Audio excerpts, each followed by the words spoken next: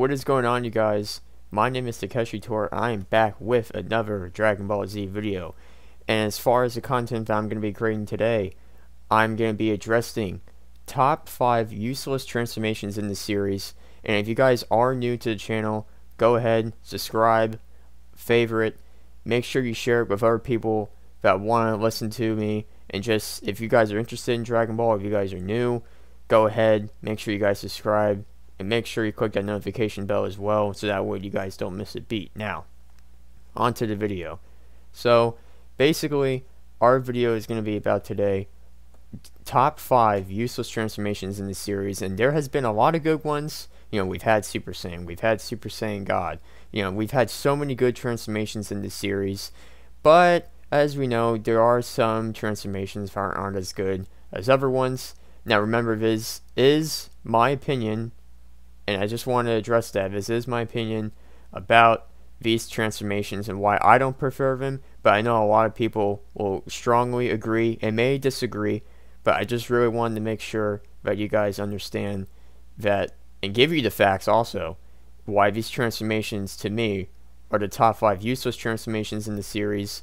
And I also want to make sure before we start that I will be counting Dragon Ball transformations from movies and GT. Even though GT and the movies aren't specifically canon, we're going to also include transformations from there, because at the end of the day, transformations are transformations, Dragon Ball is Dragon Ball. Now, without further ado, let's go ahead and get started to number 5. Okay guys, so at number 5 we have Super Saiyan Blue. Now, I already know that a lot of people think I'm going to be crazy for putting Super Saiyan Blue even on the list to begin with, but I understand that, you know, the form has blue hair, you know, Goku has amazing power, you know, his speed is incredible, and it's a pretty decent form, and it's very strong and powerful in the Dragon Ball Super series. But if you really dive deeper into this transformation, I'm going to explain to you why I think it's useless. And to start off with this, can we all agree about the fact that Super Saiyan Blue had probably one of the worst names from the beginning? I mean, the name in the beginning was called Super Saiyan God Super Saiyan. I mean, what kind of name is that? I mean, really, I mean, that name is just really confusing, and it's just, they should have, to be honest with you, they really should have just said Super Saiyan Blue from the start.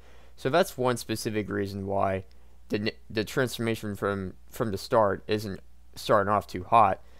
Another reason why I think Super Saiyan Blue is probably useless also is because I also want to explain the point of the transformation. The basic point of this transformation is that the form pushes the user's power, strength, and speed to new heights beyond the previous Super Saiyan levels, which would be Super Saiyan God, as well as expressing and able to control ki energy. And it is indeed stronger than the Super Saiyan God transformation with the red hair. Although this transformation may be strong, it lacks speed at times and uses great stamina. So this transformation does have a lot of power, but it does still lack the fact that this form uses a lot of energy and is very stressful on the body. And to top it all off, the thing about this transformation is that it just looks like regular old Super Saiyan. The only difference is that his hair is blue. I mean, the creativity behind this form isn't the best, and due to the fact that this transformation has been abused and overused in the series. I mean, if you think about it, Super Saiyan Blue Goku was actually using his Super Saiyan Blue energy against Krillin on top of a roof in the series. And if you don't tell me that that's actually not fun, and just the fact that he actually used Super Saiyan Blue against him, and we all know this. We all know that Goku in his base form can actually punch Krillin in one hit and call it a day. But obviously, this form is totally overused in the series and misunderstood, and that's why I have Super Saiyan Blue on the list. Hopefully you guys understand where I'm coming from. I know most people are probably going to argue with me and dislike the video and probably say something in the comment section, which is fine, but I just want you to understand why there's reasons why this form could be useless moving forward. Alright, so at number 4, we have the Super Giant form, also known as Giant Piccolo. Both names can be used for this transformation. I know a lot of people are going to be confused about this transformation because I know a lot of people are going to say, well, if you can put Giant Piccolo on this list, why can't you put the Ozaru transformation on here? Well, to point this out, the Ozaru transformation was actually useful and it had more benefits than actually this transformation did. And due to the fact the Ozaru transformation, also known as the Great Ape transformation for the people who don't know, that transformation increases your strength 10 times and it actually increases your speed as well. So that's why I don't actually have the Great Ape transformation even on the list. But moving on from that, Giant Piccolo comes in at number 4 on my list. And the reason why I say this is because it's not like the Ozaru transformation, where it's like a drastic increase to like a Saiyan's power level, and thus they're not as large as a disadvantage. With Piccolo, it's making him many times larger than he is, thus easier to hit, and he's a lot more vulnerable in this state. And we saw this in the Dragon Ball World Tournament against Goku, where Goku pretty much was able to defeat him easily because of the fact that Piccolo, even though he was giant, had lack of speed, strength didn't increase that much, and he was way more vulnerable to being attacked, and as a result, that's actually why he even lost the World Tournament to begin with. But this is why Giant Piccolo is on the list, and we don't really even see this transformation until like the Lord Slug movie, which was pretty much useless as well because he ended up losing to Goku anyway. But yeah, that's why Giant Piccolo is on the list. Transformation hasn't returned, and I'm pretty sure it won't be returning soon. It is best that this transformation is long forgotten in the series. Alright, so number 3 on our top 5 worst transformations, we have the Ascended Saiyan, also known as the Super Saiyan Grade 3 transformation, or you can say Ascended Super Saiyan. It does not make a difference. They're both the same name. Now this just, you know, I don't even know what to say about this transformation. This transformation is just, it's one of the most useless transformations by far. I mean, while the Super Saiyan Grade 3 does consume a great amount of stamina, probably more than any Super Saiyan form in the series, its outrageous power increase is really good, but the decrease of the speed is bad. So it has great power and great strength, but it lacks in speed. And we see this in the series right in the beginning of the Cell Saga. We see that once Cell, or Imperfect Cell, absorbs Android 17 and becomes semi-perfect, Goku's like, hey guys, we're not strong enough to, beat Cell in the current state that we're in. Trunks and Vegeta proceed to train in the hyperbolic time chamber, and 1 day equals 1 year in there, so they got a lot of training in there.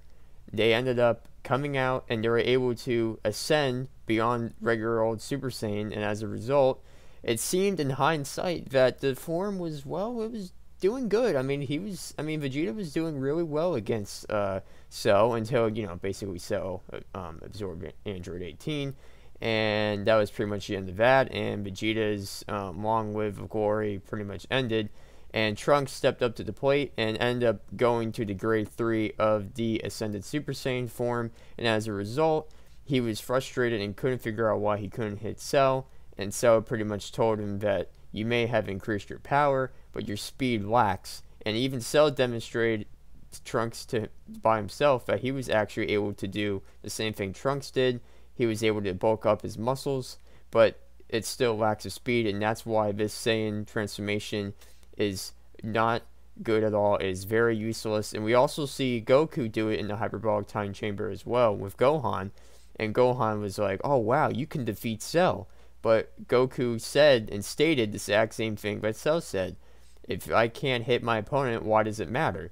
If I have all this strength with all these bulky muscles, and in hindsight, bulky muscle means, hey, I got these muscles, I can beat anyone, right? Well, not exactly. You see, the form is very strong with power, and the stamina is pretty decent when it comes to this form, but the lack of speed is the problem of this form, and to be honest, it pretty much ruins the form, and it's pretty much useless, and that's why we haven't really even seen this form at all. And the only time we did see it was in Dragon Ball Super, when Future Trunks came back and actually fought Vegeta, but Trunks only went into that form so that way he can actually trick Vegeta into thinking that he actually uses that form on a regular basis, but doesn't. So that's why Ascended Saiyan should be never again be brought back into the series, and why it should have never really existed in the first place. Alright guys, so at number 2 we have False Super Saiyan. Now False Super Saiyan is a very weird transformation. I mean, this transformation seems like half Saiyan and the other half is not Super Saiyan at all. And that's pretty much what this form is. It's why it's called a False Super Saiyan. It's half Super Saiyan and the other half is just basically whatever it is. It doesn't have Super Saiyan power basically. So False Super Saiyan is pretty much not a Super Saiyan, but it almost feels like it's one.